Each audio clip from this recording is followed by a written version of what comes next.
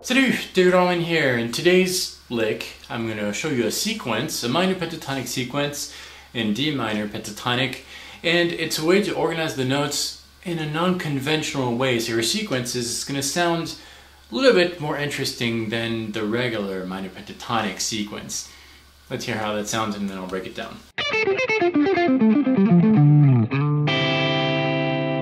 This sequence is based on a descending minor pentatonic scale, the first position, but you can apply this on any other positions.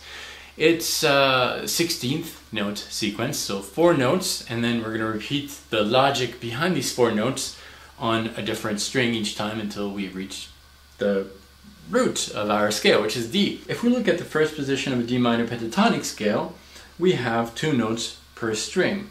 I can consider a left note from my perspective and a right note from my perspective. I'm going to start on the left note of the first string, followed by the left note of the second string, followed by the right note of the third string, and the right note of the second string.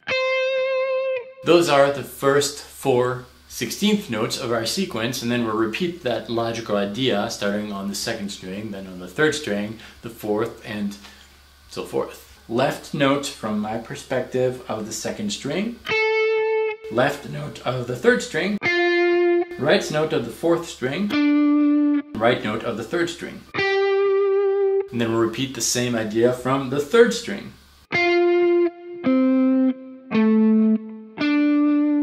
The fourth string, and we can finish on the root, which is D, on the 6th string, 10th fret. Just remember to respect the notes that are found in your shape. Here's that sequence all together.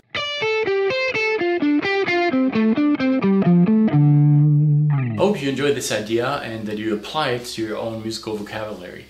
Taking a lick is not just reproducing the lick, but expanding on the concept of the lick and applying it to anything you're working on. This could be different keys, different shapes, different positions.